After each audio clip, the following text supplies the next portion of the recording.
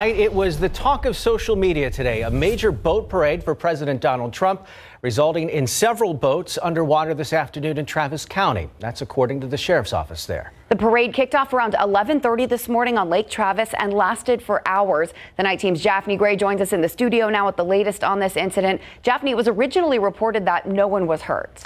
That's right, guys. After seeing the video, it's actually shocking. No injuries were reported, let me tell you. In fact, the only distress calls that did come in was for the boats. Thousands of supporters of President Donald Trump flocked to the lake, whether they were getting in the water or not. Despite COVID-19 warnings for the Labor Day weekend, many said that they were just out there to have a good time.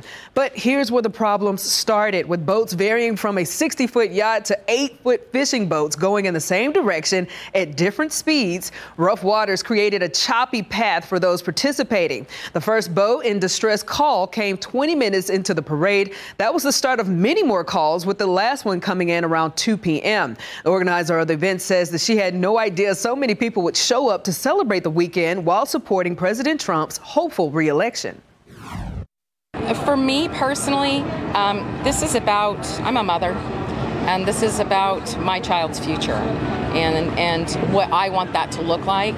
And this is my way of also stepping up and saying that, yes, I'm going to vote, but I wanted to do more. And this was something that I could do. As of tonight, the sheriff's office said that they were still sorting out just how many boats went under. They say it is unclear how many calls came in, how many boats sank, and how many were towed. In the studio, Japhanie Gray, KSAT 12 News.